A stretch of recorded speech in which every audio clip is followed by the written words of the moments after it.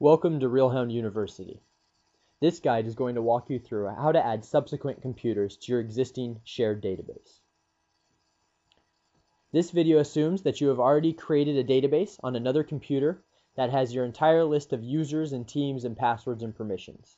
If you have not done so already, please check out our previous videos on how to set up our database and how to add our users and teams and connect it to live. Now, setting up subsequent computers in order to sync with a database is a very similar process. However, it shaves a few steps. Just like before, on our subsequent computers, we can click by creating a brand new database. Just like before, save it in our RealHound Live program folder. I recommend skipping step 2, and down in your file name, name the database whatever you would like. Now, as a reminder, your database name should always be 8 characters or less, with letters and numbers only, no special characters like dashes, spaces, periods, ampersands. Once I'm ready, I can click select, and it tells me that my new database has been created, and again that a user has been created for me to log in with. I can say OK, and my new database shows up here on the list. Now, when we log into our new database, in order to set it up to sync with an existing database over Share Anywhere, I'm going to want to log in as the administrator.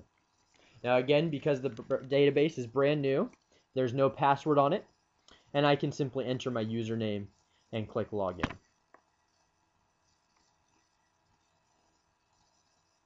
Now, in order to set this up to start syncing, I will again go and modify my users and teams.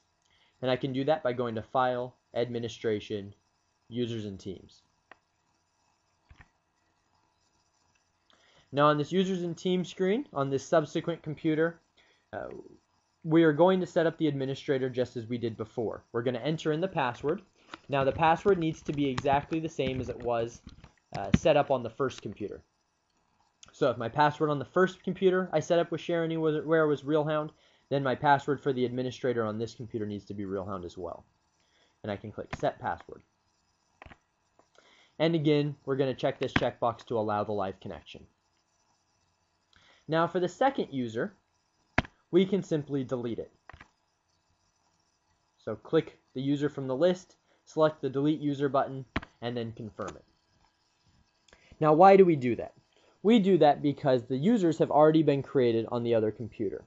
So when we begin syncing for the first time, all those users and passwords are going to come down automatically into this database and allow us to log in with them. Saves us the time and energy of having to go back through and set up the users exactly as they were on the first computer. Once I'm finished doing that, I can close this screen. And my only step left is to go to File and Live to connect this database to Share Anywhere. Now I could take a backup, but this is a brand new database, so there's really no need at this point. I can simply come down here, plug in my shared database name and my PIN number, and click Connect. And it tells me that my shared database name was successfully set, which is exactly what I want to see. And I need to log out and log back in to begin the synchronization. I can say OK, close this screen, and just as instructed, I'm going to go back to my login screen. So File, Login to Database. Now on this screen, we have our username. We can enter in our password we just set up for the administrator. And I can click Login. Now the administrator is the only user in this database at this point. So I'm going to go ahead and click Login. And down in your bottom right hand corner, in your system tray by your clock, you should see a little stack of silver coins or cookies, whatever you want to call them, a little silver can. The silver means that RealHound Live is turned on but not currently syncing. And if I want it to sync, I can right click on those silver cookies and say Sync Now, and that's going to force the synchronization. Now in order to log in as the other users, you're going to want to let that synchronization run fully for the first time. So allow RealHound to stay open as long as those cookies stay gold.